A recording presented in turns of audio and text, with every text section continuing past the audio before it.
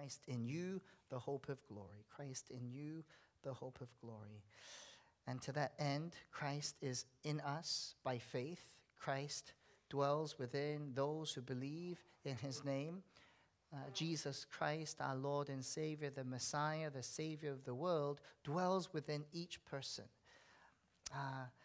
I don't know about you, but when I go through difficult times, God often opens up the word to me and refreshes me and gives me the right vantage point to see each situation in the way that God wants me to see it, rather than me going to the situation and making my own judgment of it. So tonight, this text is a glorious text. And what I'm going to do is summarize what we have read in a very brief manner. But I want you to go home tonight and to read Colossians 1:15-20 in your own time.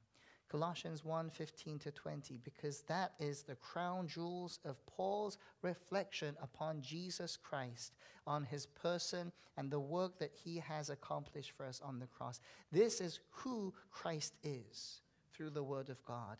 And those 5 verses speak so much, and there is so much depth, and we just don't have all the time tonight to go into it all. But I would like you to reflect and learn from the words of Paul. From verse 21 to 23 is the greatness of Jesus' work that has touched the lives of the Colossians. And then verse 24 and onward, Paul is describing how he has suffered for their sake. And then Paul describes himself as the servant of the church. And then he talks about his motto for apostolic ministry. So let me open up with a question. In your life, with your physical eyes, have you ever seen God? With your physical eyes, anybody? Okay.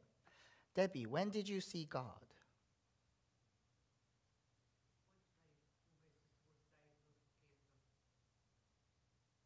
Sorry, I can't hear. When your sister was diagnosed with cancer. Could you elaborate a little bit on that?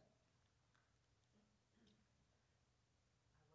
sure what was going to go on with her, but I saw my mother go through it. And it wasn't very nice. It wasn't very good. And I just prayed and prayed for my sister to be well.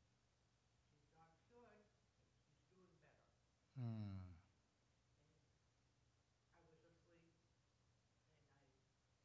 I saw Christ. And I woke up and I said, please keep my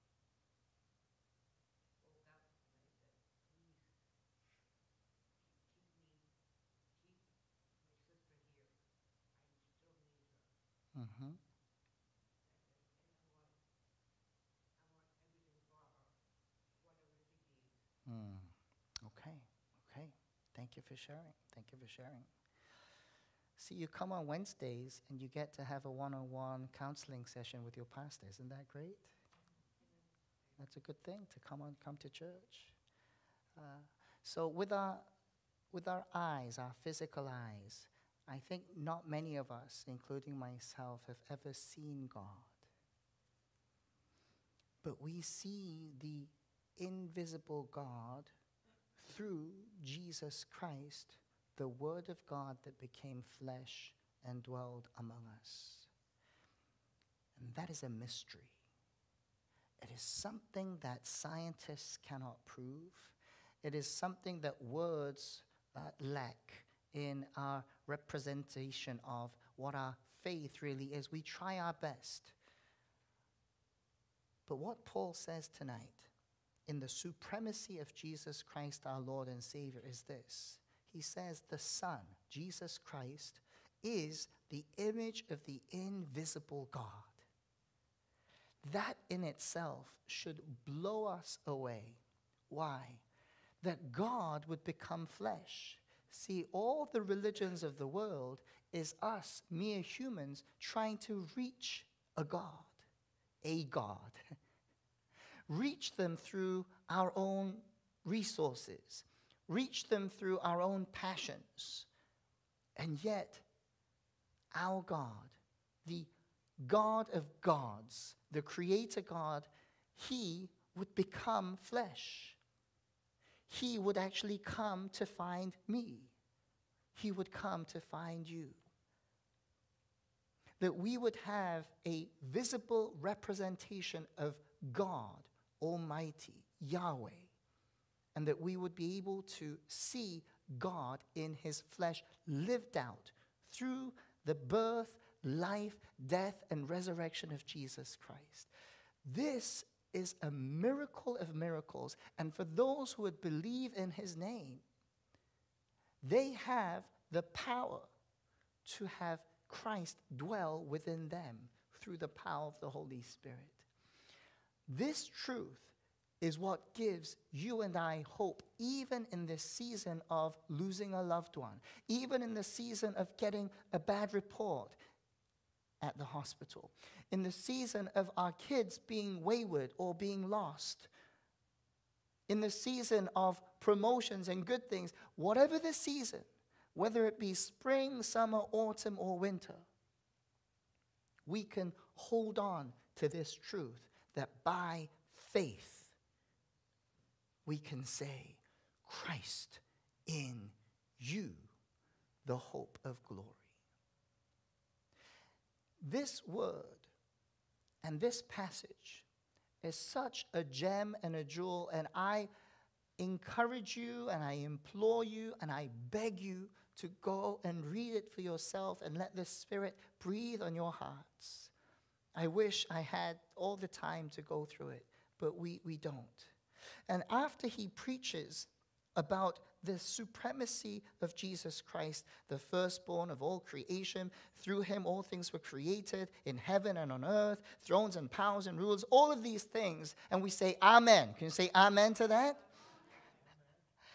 After he explains that, he says to the Colossians in verse 21 this: once you were alienated from God and were enemies in your minds because of your evil behavior. He speaks truth to the church in Colossae that before you accepted Christ as your Lord and Savior, who you really were. And it's actually a message for us today. We were alienated from God. In other words, we were separated from God because of sin. Sin is the great separator. Sin is what makes us go our own way instead of following God's way. Sin is what that creates the great chasm that nothing and no one, no money, no prestige, no power, no intellect can cross.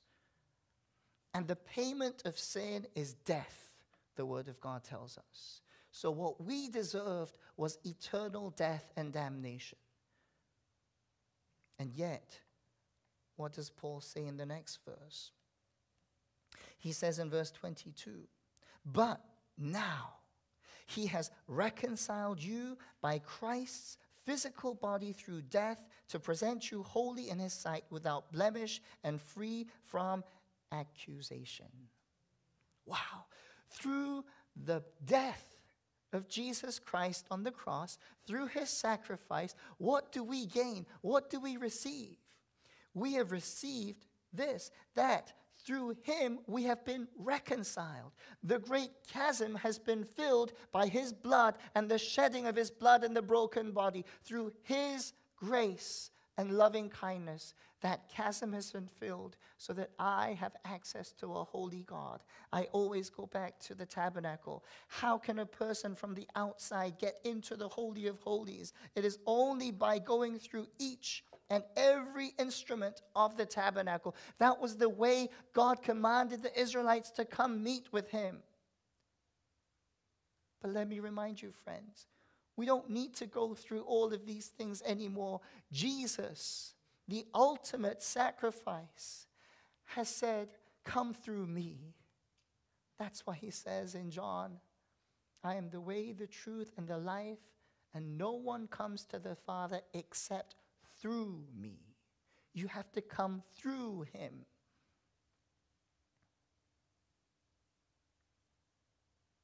Coming into a relationship of reconciliation. And Paul also talks about now those who have been reconciled to God, you and I have been now given, rewarded, given the mission of being ministers of reconciliation, bringing those who are far from God to God by sharing the good news of the gospel. Isn't this our testimony? Isn't this who we were before, but now we've been saved and sanctified, and we continue to be saved and sanctified by the grace of God? Verse 23, he says, if you continue in your faith, established and firm, not moved from the hope held out in the gospel. Wow. The gospel brings hope. Why? Because we have inherited this perpetual hope. This perpetual hope and glory that Christ has given to us. And we have inherited this hope. So why don't we live like those who have hope? Why do we live as those who are hopeless? At the root of many emotional and mental diseases that we face in this world, at the root of it is hopelessness. At the root of it is fear. At the root of it is pride. And the only antidote to all of those things I've addressed, pride, fear, hopelessness, guess what the antidote is? Christ in me, Christ in you, the hope of glory. We present Christ to you. We present Jesus' message to you. And when you accept this message, you are given eternal hope. Eternal glory. You have access to all the glorious things that the Father has for the Son, because we have been called and grafted in as children of God. Isn't this a mystery? Isn't this marvelous? It's amazing. It's literally amazing. It's something that's better than any of the good news that you've ever heard in your entire life. See, people who overcome cancer, praise the Lord. That's a good thing. We give praise. But what's after cancer?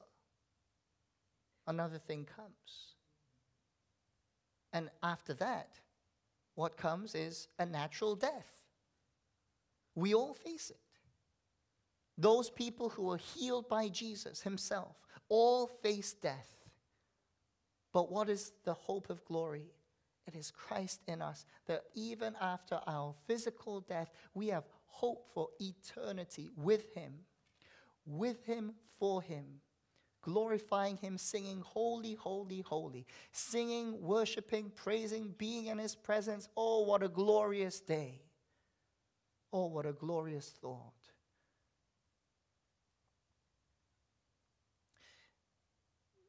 Sunday evening, around 10:30 p.m., I get a call, and a pastor always knows when you get a call late at night, it's not going to be good.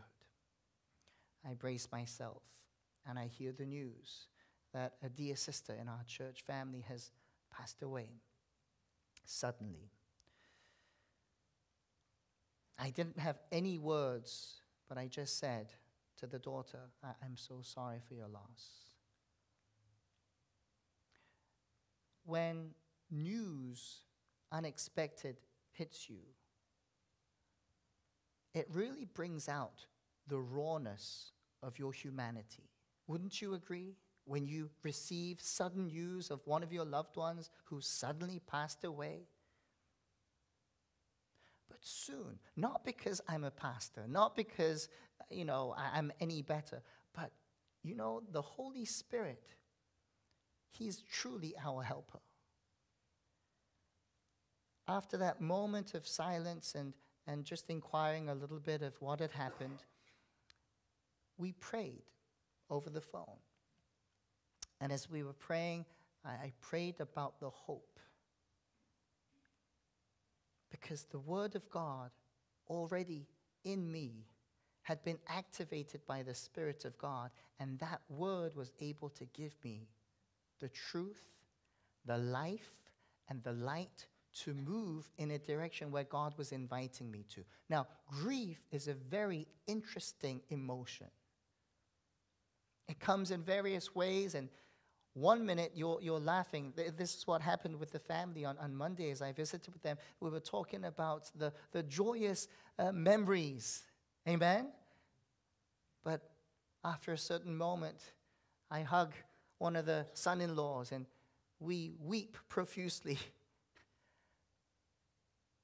But there are those moments that we have to embrace and accept, because that is all part of the process in our growth as mature believers of Jesus Christ.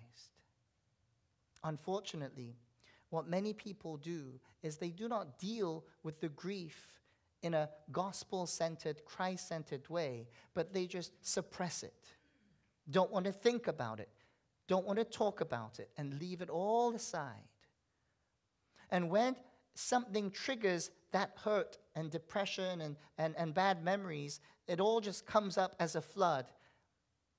And then you become a mess, and you become collateral damage to other people because of your emotional outbursts and anger and frustration.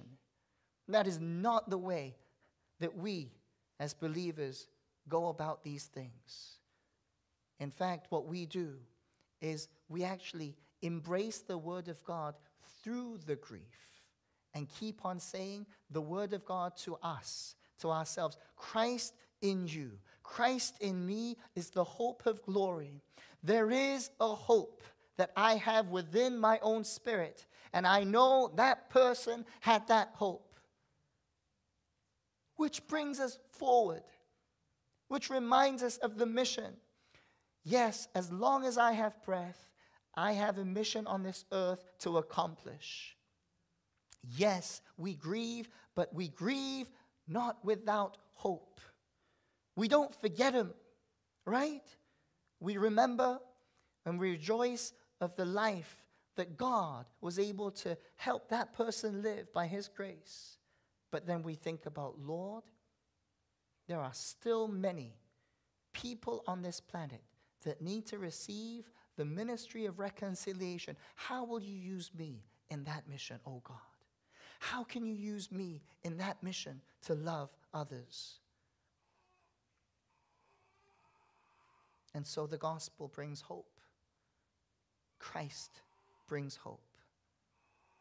And so the word here, verse 24, he says that now I rejoice in what I'm suffering for you, and I fill up in my flesh what is still lacking in regard to Christ's afflictions, for the sake of the body, which is the church.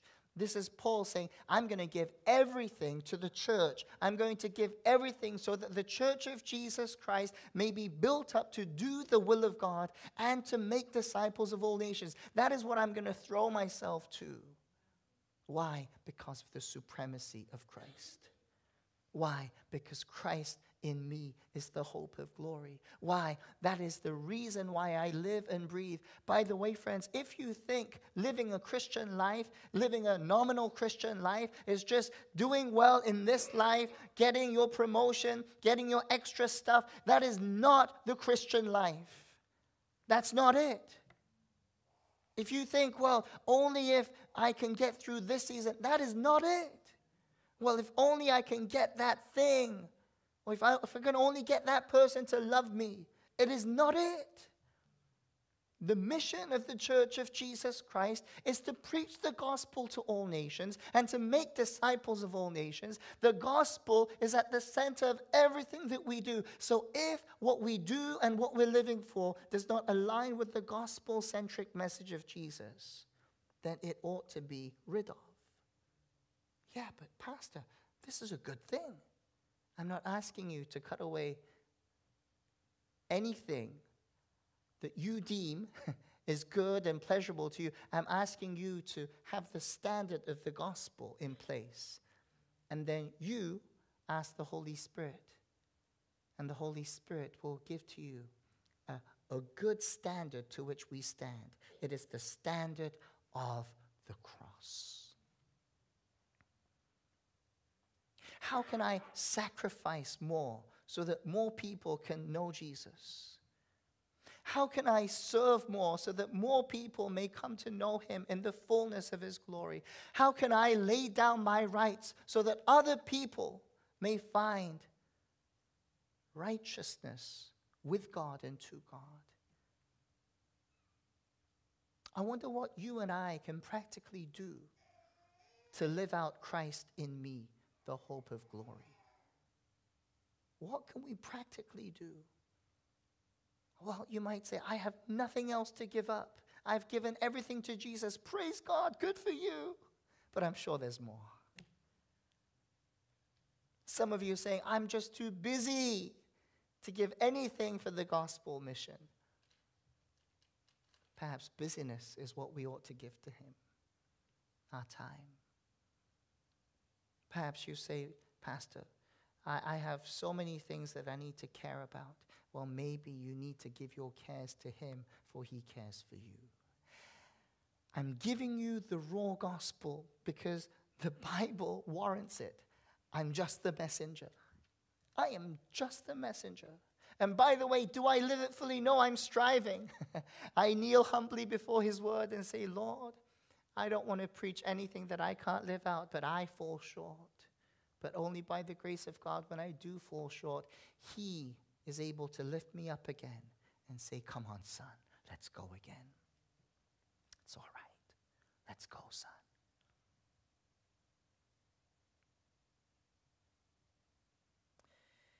Verse 25, he says, onward, I have become its servant by the commission God gave me to present to you the word of God in its fullness, the mystery that has been kept hidden for ages and generations, but is now disclosed to the Lord's people. To them God has chosen to make known among the generations, but is now disclosed to the Lord's people. To them God has chosen to make known among the Gentiles the glorious riches of this mystery, which is Christ in you, the hope of glory. Did you hear that? This message that was first not only given to the Jews, but now to the Gentiles. This message that was given to you and to me. Sometimes when you hear and read and study the Word of God, you really need to embrace it as if it's your own. And say, God, I'm going to embrace this. I heard a wonderful testimony this week.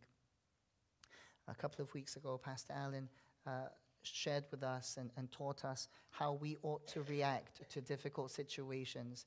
And he quoted Philippians 4:13. And I wonder if you can remember this. I can do all things through him who strengthens me. And I heard that in his conversations with our congregation, many people were using that word of God to overcome difficult things. In difficult situations, how are you handling it? That person would say, I can do all things through Christ who strengthens me. Difficult situations come. It is inevitable. But do you have the deposit of the Word of God to lean back on? If Philippians 4:13 is difficult for you to memorize, then how about I give you this verse from Colossians 1 that I just read. Colossians 1:27, and is not the whole verse. It's Colossians 1:27b, if you want to be particular. Christ in me, the hope of glory. Christ in me. And guess what? I've been using that in my own journey in the past couple of days. Christ in me, the hope of glory. Why?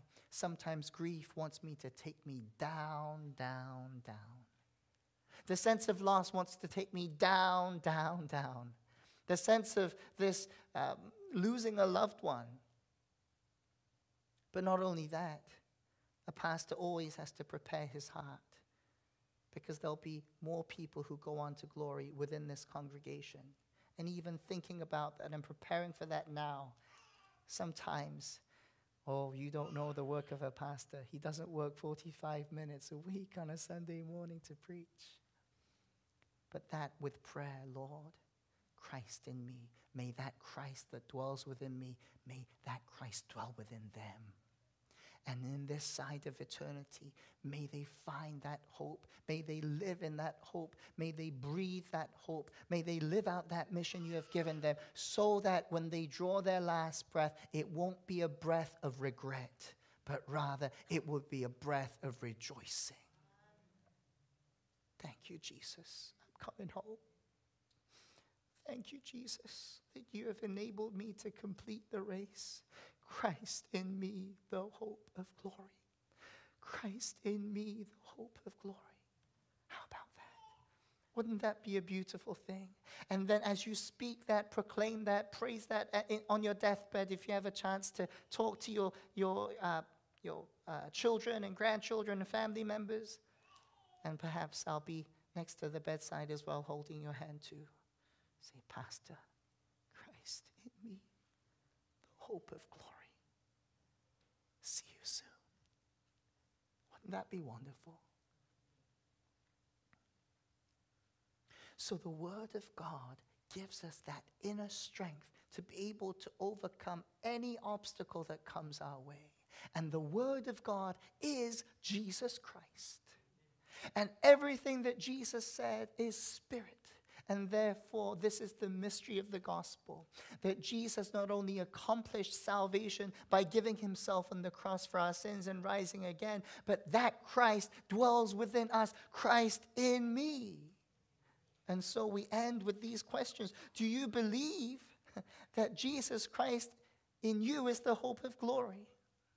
Do you believe that Jesus Christ is the image of the invisible God? And this image is likeness and or a manifestation of God.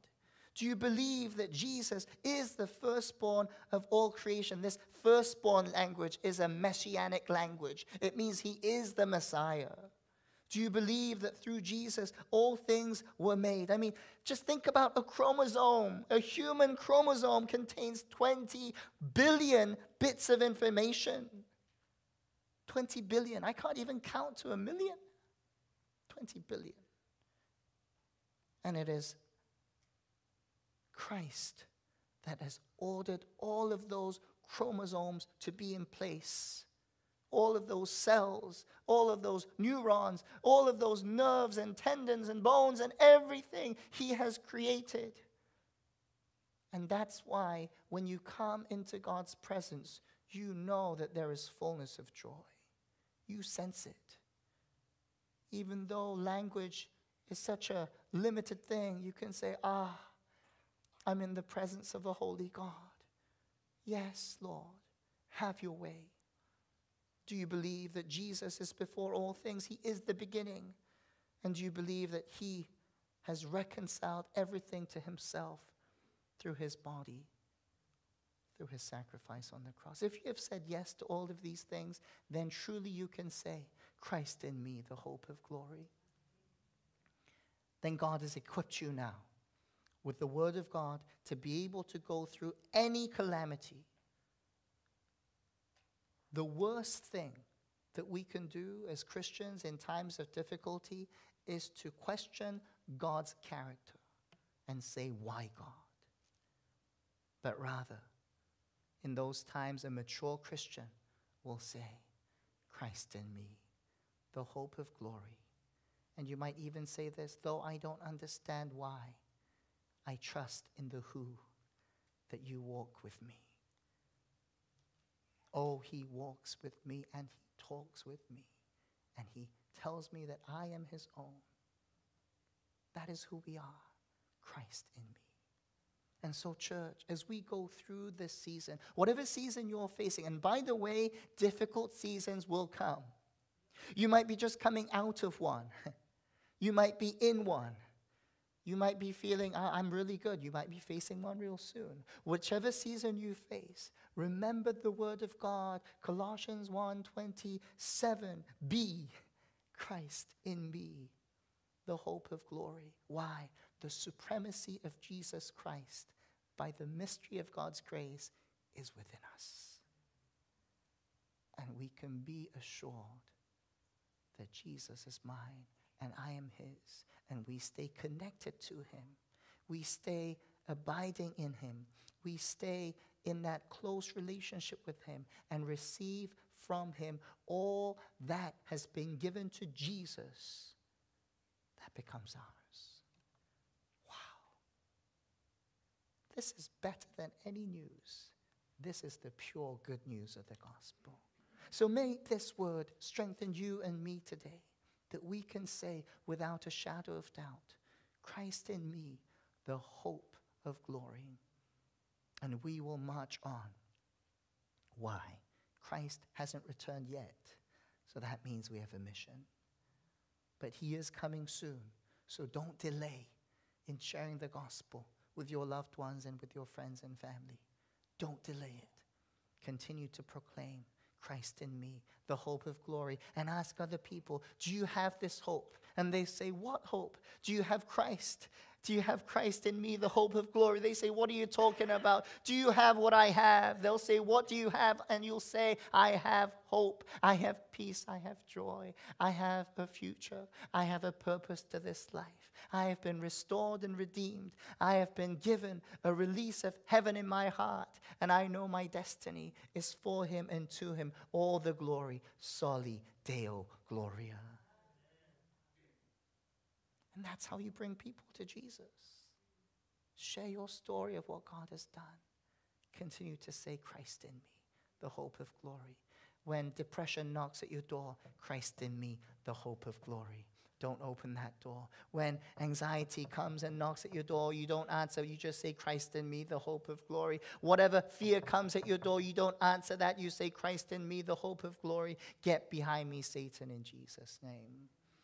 And then we can walk victorious as those people who have been given Christ, and he dwells within our hearts. Hallelujah and amen. Let us pray.